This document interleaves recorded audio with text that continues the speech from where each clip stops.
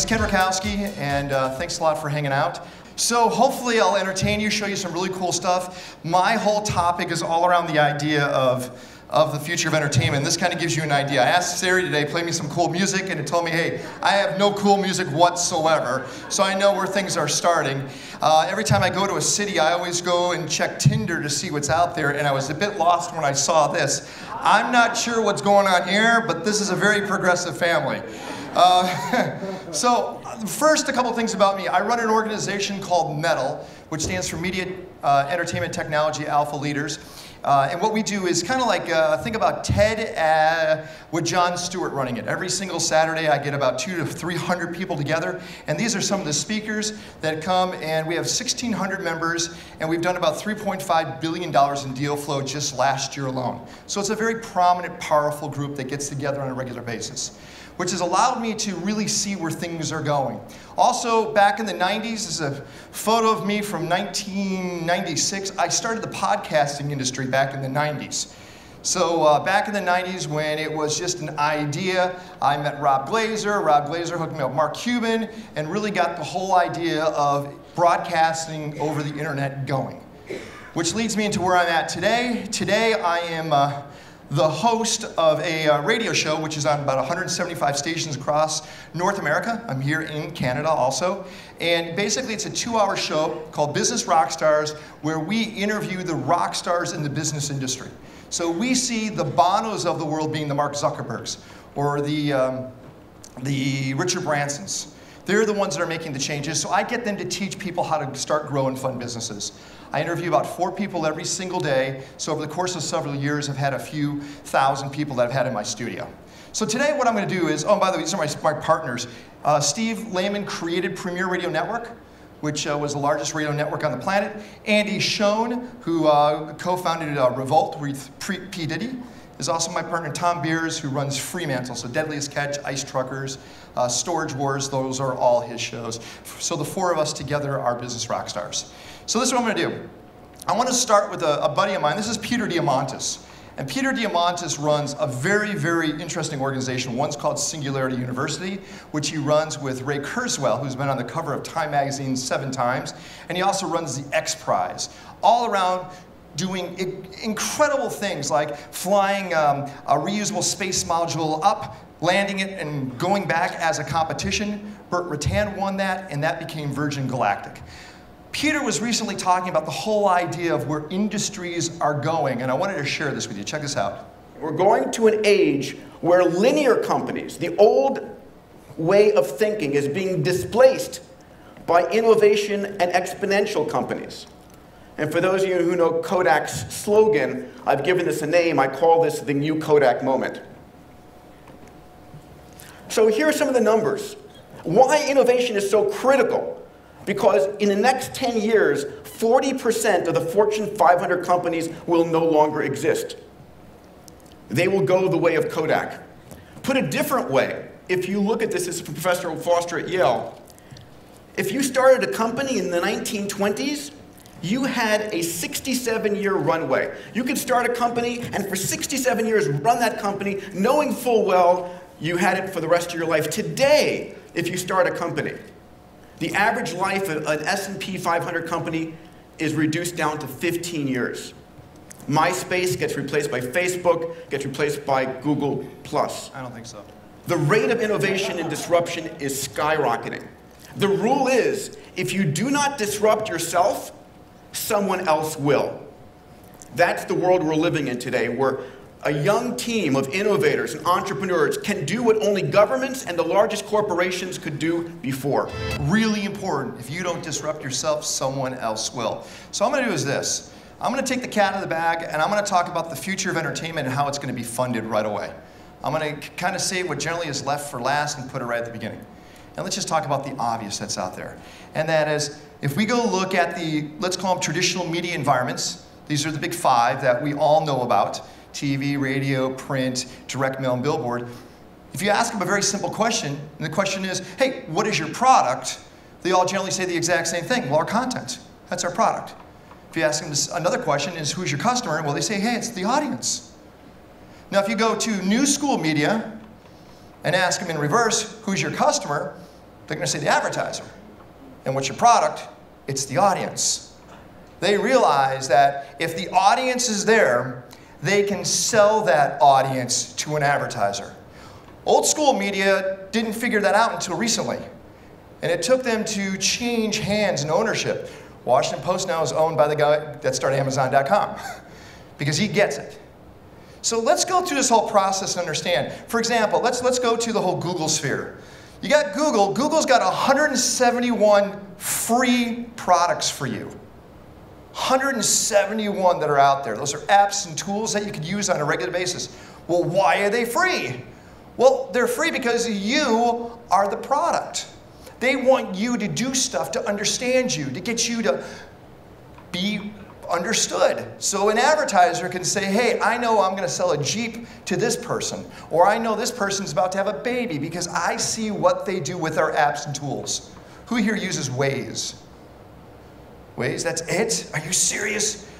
Okay, you got to use Waze. Waze is one of the smartest, coolest apps out there. It's a social traffic app. So as you're driving, it'll tell you where cops are, it'll tell you where there's speed traps, it'll tell you where there's traffic, it'll tell you what speed a lane on a highway is going. Because everybody that has a Google app installed or an Android phone, it uses them as a tool, as a product to determine velocity and direction. Pretty powerful. So let's go through this whole idea. Since you are the product, I want to give you an idea. Who's got an Android phone? Does your battery suck? Yeah, let me tell you why. This is first thing is understand an Android is an operating system. It's not an Android phone. It's the Android operating system on the phone. And it's a free operating system. It costs nothing for Samsung or whomever the handset manufacturer is. They get the operating system for free. There's got to be a trade-off. Why would they give it to them for free? Well, this is what happens. So every 30 to 60 seconds, your phone, your Android phone is doing this. Hey, let me look at your call volume, not how loud it is, but how often are you making calls? Let me go look at your latitude and longitude. Let me go make sure we understand what open Wi-Fi is out there, open Bluetooth. I also want to see light sensitivity by turning on the camera and sound sensitivity by turning on your microphone, and it reports it all back to Google. Your phone does that once to twice every minute. You know why? It's because the operating system's for free. And Google needs to know you better since you're the product so it can report back to its advertiser potential opportunity. Pretty scary. But this is where everything is going to be paid for in the future because we don't want to pay for stuff, most of us. We want it for free.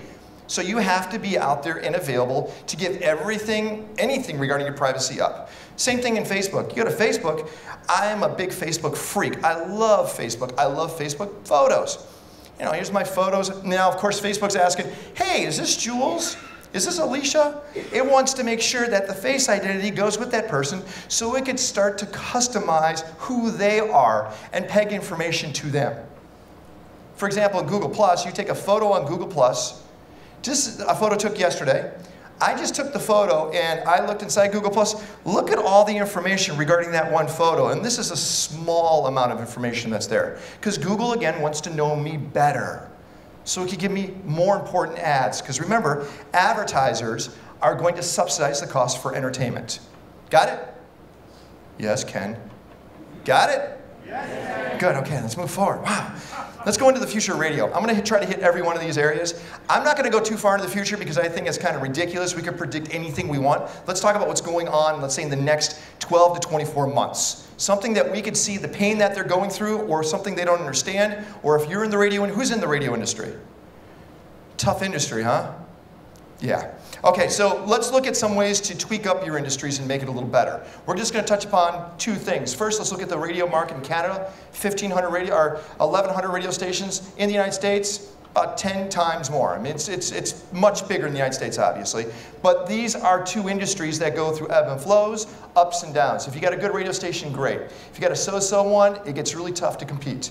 But we're going to touch upon just two things. One is engagement, and the other one's podcasting. You're going, oh, that's so boring. Well, not necessarily. Let's look at engagement real quick. If a radio station is not using all four of these tools, they are missing out. Yes, they should be using LinkedIn also. You should be using LinkedIn. If you are an artist, you are an entrepreneur. And if you're not treating yourself like a business, you're missing out on opportunities. Treat yourself like a business. Radio stations have to do the same thing. You have to use all 4 of these, but you also have to use Instagram. Instagram, if it was a separate company, would be worth $40 billion right now. $40 billion if Instagram was separate. Well, how about this? Check this one out. Ryan Seacrest is absolutely everywhere. He said he sits there in his radio booth in the morning with 8 screens in front of him because it's all about consumer engagement. People aren't just calling in anymore saying what tunes they want. They're tweeting, they're WhatsApping, they're Snapchatting, and I had to say, what is your favorite social media form of communication? What do you think he picked? I don't know, quite honestly. Well, here you go. Take a look.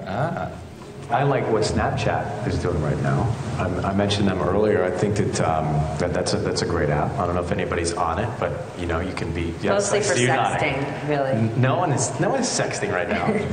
How do you know? Be. Why? Why do you Raise your hand if you're sexting right now. We're gonna make it better. There you go. There you go.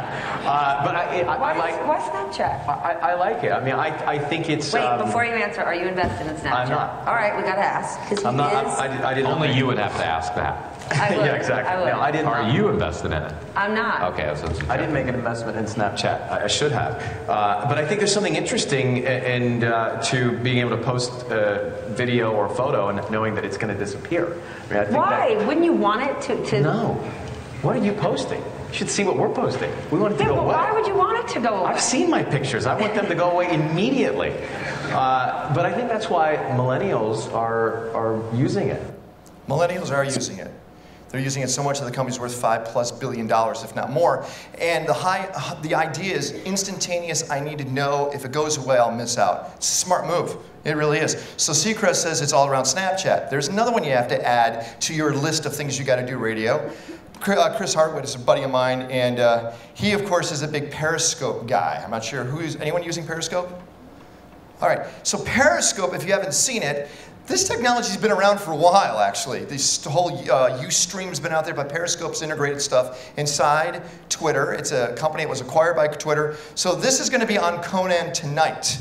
So Chris is on Conan O'Brien tonight, and this is Chris yesterday on his Periscope feed. This is what he's doing. Here's Chris. Hey, I'm backstage at the Conan O'Brien show. These are people We're taping adding tomorrow's to show now. I'm in between stream. At Midnight episode tapings because we taped tomorrow's show for At Midnight tonight as well. So I just thought it'd be fun to show you the walk out from backstage. This is backstage. That's JP. So this is backstage at Conan. That's not actually Conan. That's just a statue of Conan. Oh, we just announced my name. There he is. There's Conan's big mug up there on the thing. So lifelike. So, Matt Weiner's going to be on the show too. He's also on the podcast today. And, I don't know. So 1,100 people joined that stream right away. 1,100, unannounced, by the way. He wasn't saying, hey, I'm going to do this at 7 minutes after 5. It's right away. People jump on, 1,100 people. My buddy Tom Green, Canadian, is right now, if you follow Tom Green on Periscope, he's doing a Periscope almost every 9 to 12 minutes. He's doing something different because he's launching his new network and he's getting you excited. He wants you to say, use Periscope to drive you to his new radio/TV show. So if you're not using Periscope, you're missing out. It's a great, great tool. Okay, so we got Periscope now to add to your list. I'm going to say just old school newsletters. Every one of you, if you have a product to sell, and if you don't have a product's an artist, if you don't have a newsletter that's going out at least once a week, you're missing out a connection point. Newsletters are so insanely powerful, and you own that person's email address, a newsletter. And last is events. Does anybody here know who Dave Ramsey is? Dave Ramsey. Let me tell you about Dave Ramsey. Talks about getting out of credit card debt and how to fix your mortgage. Dave Ramsey makes between $200 to $300 million a year with a radio show. And he actually pays to be on radio in different markets. The reason why is because he does live events that get 15,000 people to show up. And he does a few of those every month. So it's about live events. Radio stations, local radio stations need more live events with the local community. Big markets, big opportunities. This right here, engagement, super easy. Let's just go to podcasting real quick. Podcasting, okay, sounds simple, right? I gotta tell you about this guy right here. Has anybody ever heard of the podcast called Entrepreneur on Fire? You have. There's a podcast, does a little podcast, not radio show, podcast online. It's a video feed. He's not that good, by the way. Fun guy, but he doesn't have any radio experience at all. He posts his monthly revenue. He's very transparent on what he makes every month on his website. This podcast made net $2.1 million last year. Podcast. I know radio stations that don't make that. This kid's overhead is his bedroom. Okay? Podcast. Podcasts are so insanely powerful. And everyone's going to say, oh, God, it's been around since the 90s, since Ken invented it. Podcasts are now becoming more practical because people are on the go and they're actually looking for other alternatives than just music. And the podcast store on both Google and Apple, it's fortified with great stuff.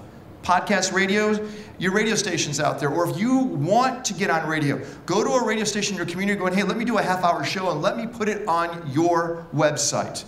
It's a great way. I got trialed that way. Trial yourself with your local radio show or station saying, let me do a podcast for you. You tell me if you like it. If you like it, then maybe you could graduate me to traditional radio. So try it out. Got it?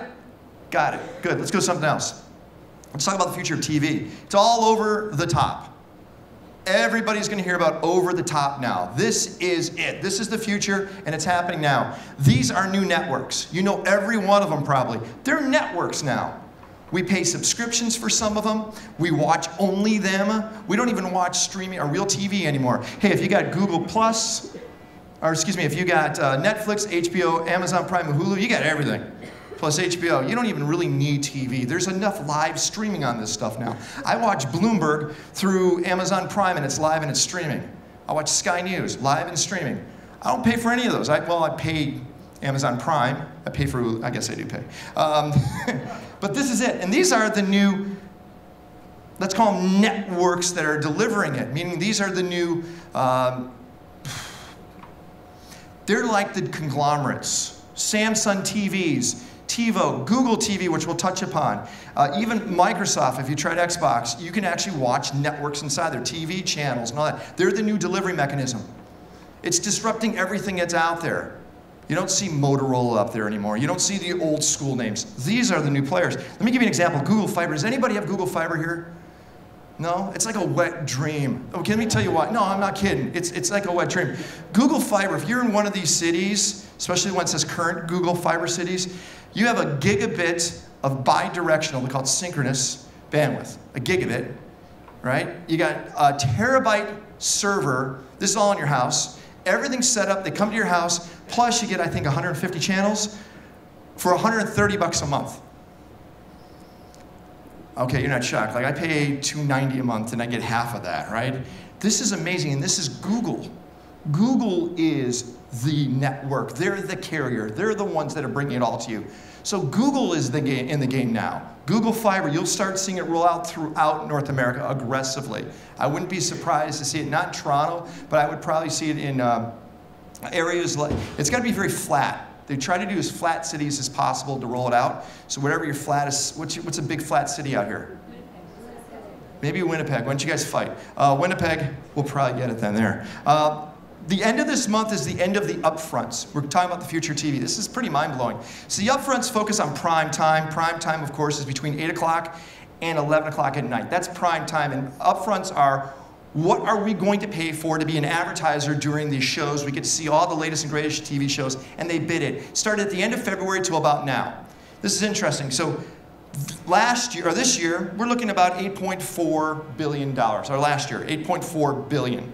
The year before, it was 9.2. What are you saying? The year before that was 10.2.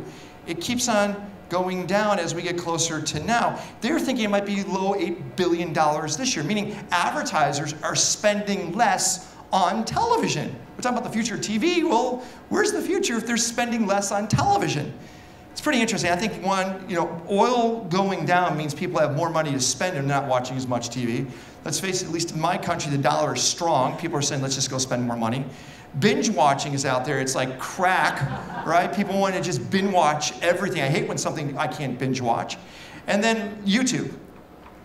And I would also say programming is so bad. TV executives are just morons. They're idiots. They don't know how to program properly, and that's one of the problems too. Let me give you an example. Let's look at the top 5 TV stars. Here they are. Here's the top 5. These are the highest paid, highest audience. If you go look at their highest rated show, this is the amount of viewers they had for those shows. Okay? Let's go look at the top 4 YouTubers. Oh, by the way, there's 76.7. So that's the amount of viewers if you combine all of those together. Top 4 YouTubers, here they are. You know PewDiePie? Right? You guys know PewDiePie, Jenna Marbles. If you look at these are their subscribers.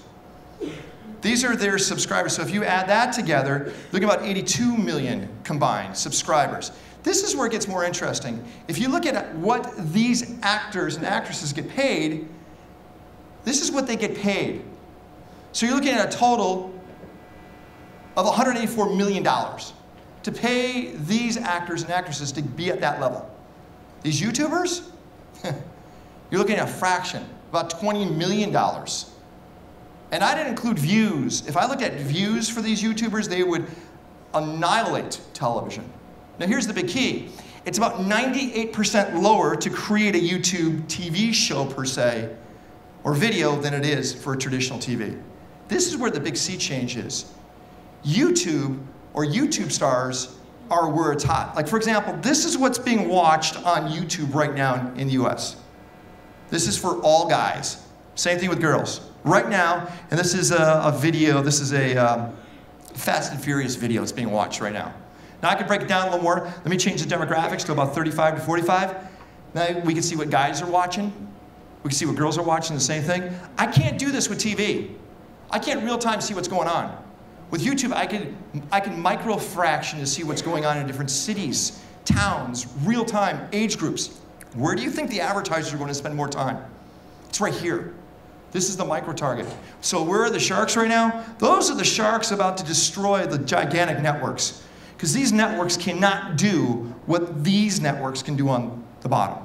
Future TV is going to switch to an interactive world that is an online world. And it's going to happen. The younger generation, who here doesn't even have a TV subscription? There you go. That speaks volumes. All right, let's go after print. Future print. I think it's kind of cool. I'm going to show you something interesting. I was a whole big fan of the whole Harry Potter newspaper. Didn't you wish that would exist? Well, it kind of does. This is a company I'm actually involved with out of Indonesia, out of Jakarta. And what it is, it takes traditional print and it turns it into AR. And this is real time, this is real, this is where print is going to go. So I took a little brochure, this is a little home brochure. Took a regular phone, this is a smartphone. Hello. Elsie's going to bring her phone. This is a Samsung phone. And come close to the brochure, and you can see it's in 3D. So as you move the brochure around, full 3D, and then what you can do is from there, you can dive into the actual home. So you can move the home around and you can see the inside of the home by moving and manipulating. Isn't that cool? Let's take it outside the real estate industry. I mean, that's kind of cool. Let's go to something that's a little more fun. Let's go to the play world. So think about baseball cards or whatever. Look at this. Right from a flat card, there's your augmented reality, using existing reality, having some fun with it. Let's go to another card. Again, this is real. This is now. There's the card. There's the animation. Put them together. They notice one another. There's a series of programs. Let's start to fight. There you go. This is Star Wars. Do you remember the chess set? This is it right here. This is today. The company's called Weird, W-I-R, out of Indonesia, if you wanted to go check them out. But real-time, augmented reality, this is what's going to save print. Print will start doing more and more augmented reality, and we'll see that happen. So let's talk now and last about what's going on with film. Film is fascinating to me. I'm not sure if what you guys think about going to a movie. Do you guys still go to a movie? What was the last movie you saw? Who saw The Avengers? Good? Who gives it more than an 8? Really? Did you see it? God. All right. Did you like Fast and Furious also?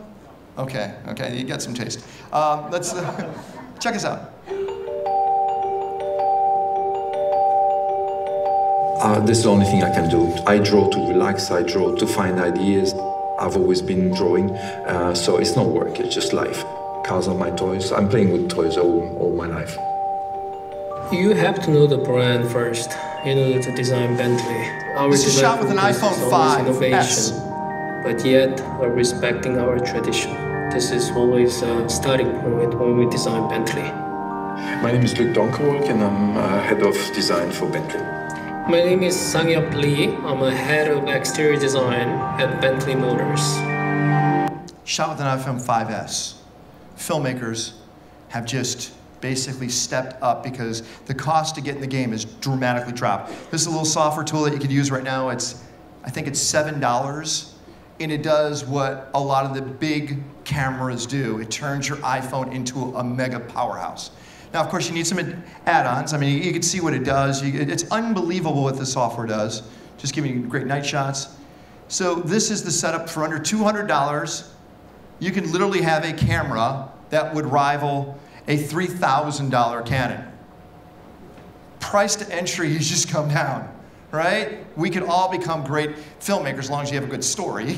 That's the key. But this is where it's going right now. The whole future of film is basically allow all of us to get involved. I'm excited about this.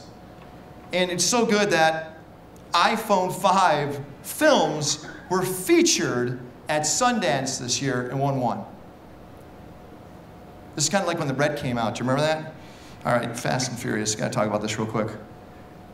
Okay, movie. I'm kind of sick of Vin Diesel. I don't know about you guys. But what's more amazing is this, right? What they did with Paul Walker was amazing. If you'd sit there and try to figure it out where it was and where it wasn't, where they've actually modified, I want to go back in time real quick and kind of show you where this has gone and why this is a big deal right now. So if you go back in time, anybody remember this movie?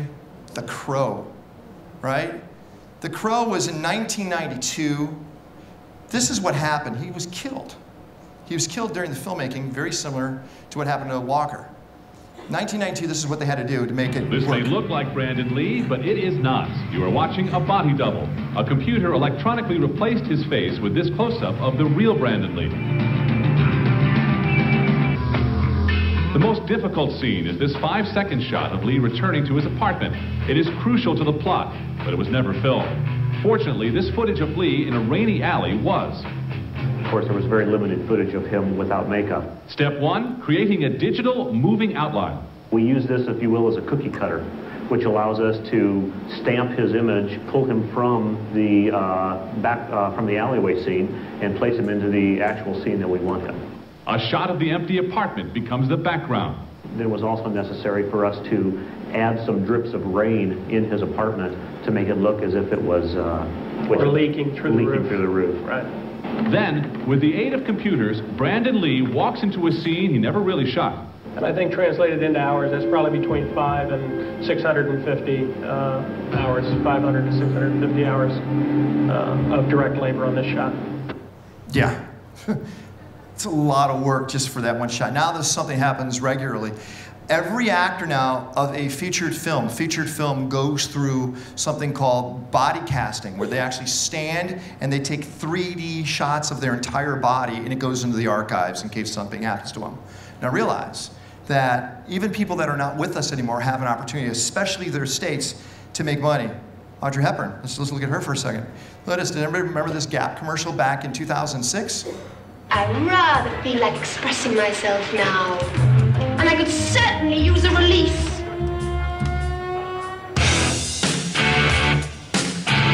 We're not inhibited. The girl wants to dance. The girl wants to dance.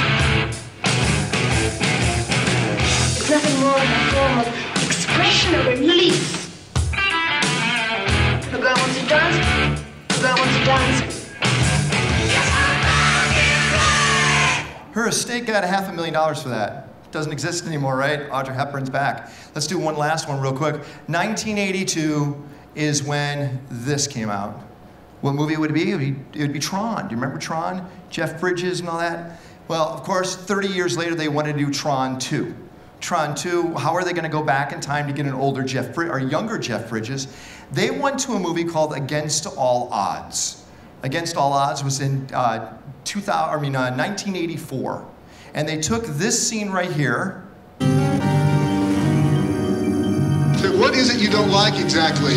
Football players, tacos, or beer? I like tacos and I like beer. They took that scene of Jeff Bridges, they removed, I can't wait to see what that says, 10 minutes? Okay, just yell it. All right, this is what they did. They took Jeff Bridges and they did this. I created the perfect system. The thing about perfection is that it's unknowable. It's impossible, but it's also right in front of us all the time. You wouldn't know that because I didn't when I created you. This is how they did that scene. Now, the reason I'm bringing all this up is you can now use older imagery, stuff that's out there, and bring it to life. I know there's a Humphrey Bogart movie that's being made right now, set today, of him being a detective. It's being designed right now because there's enough imagery of Humphrey Bogart to do that. It's mind-blowing where film's going. Also, the idea of constructing in film. Check that out. This is the new technology around the idea of where we can construct anything in 3D to make it look real.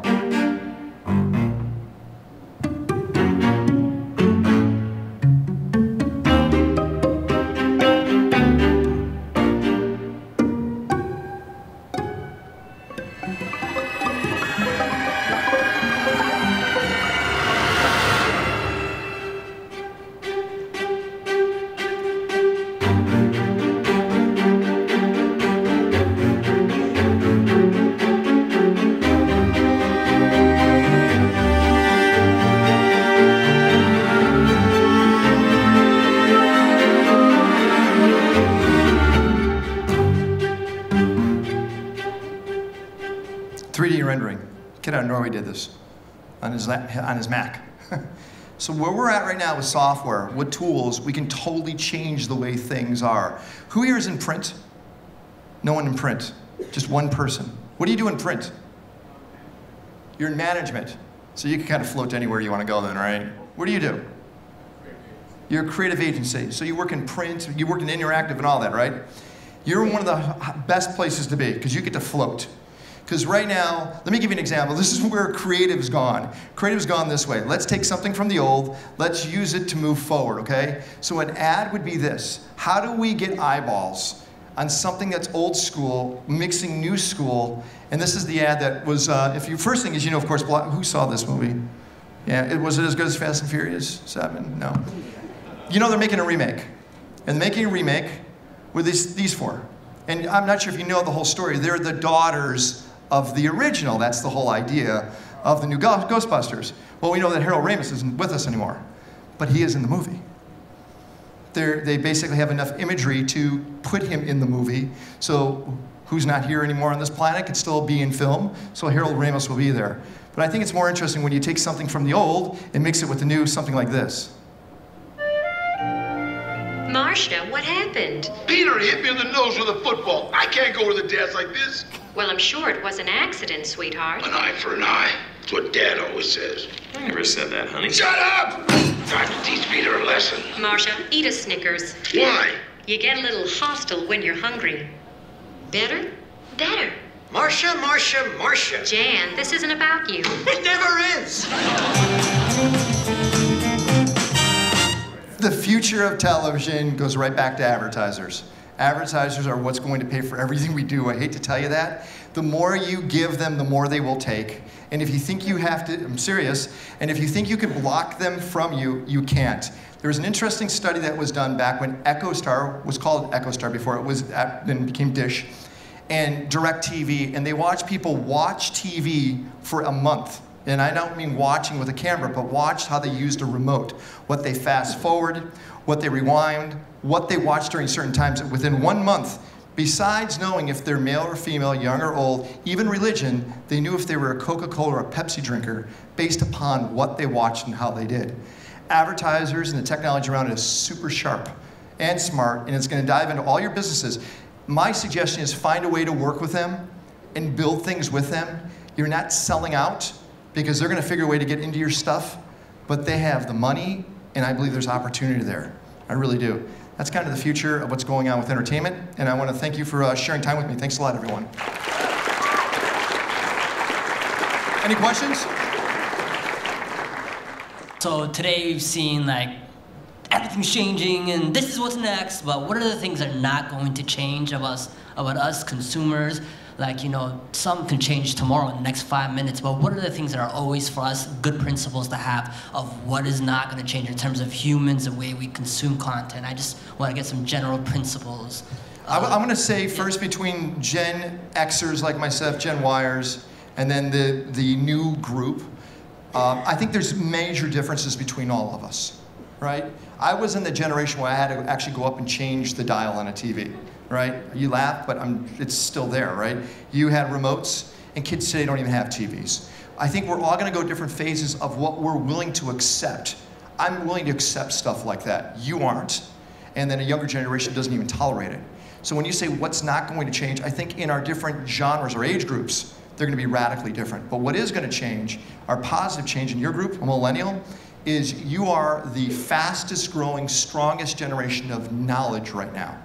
So you have the ability to take, I posted a video on my Facebook, and I'm able to look at who of my friends liked it. And the millennials liked it faster than my Gen Xers friends. And that video then spread through the millennial side. I got almost 4 million views on Facebook alone, and it was only because of the millennials. It wasn't the Gen Xers. Millennials are the fastest at spreading a message. You're the strongest when it comes to external communication. The poorest when it comes to one-on-one communication. Right? It's true. You know, what is going to stay the same? Text messaging. You know, Ralph Simon, I'm not sure if you guys knew Ralph. Raise your hand, Ralph. I mean, that's the father of the ringtone. I mean, he really got text messaging going and all that. And premium text messaging may not be a big thing, but text messaging still is hotter than hell, right, Ralph? Trillions. Yeah, trillions and trillions. Another thing is, does anybody use, who uses WhatsApp? Okay, how about Facebook Messenger? So I want you to go into Facebook Messenger if you've upgraded the app in the last month, and go to the bottom and select somebody's name, and you'll see all the new apps that are inside Facebook Messenger. Facebook is creating their own app store, which either they're going to stay inside Google or inside iOS, or they'll be kicked out. But what's going to change is every one of these platforms, Facebook is going to become its own network. And they're going to have their own TV shows. Google's doing the same thing. But you'll watch it. You'll watch on your mobile. Where do you watch TV? I just have a Netflix. A Netflix account. That's all you have, right? That's all you need. That's not going to change, by the way. Anyone else? Any other questions? Back there, you don't have to yell.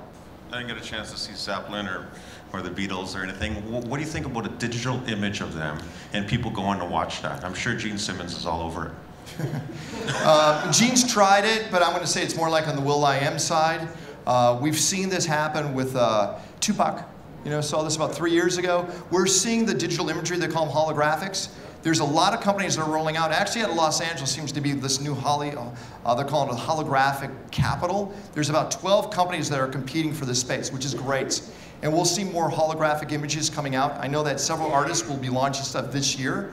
But when it comes down to the consumer side, I think that's when it becomes more viable. Because it's still fairly expensive. To create that ribbon to where they actually project the hologram in, it's about $20,000.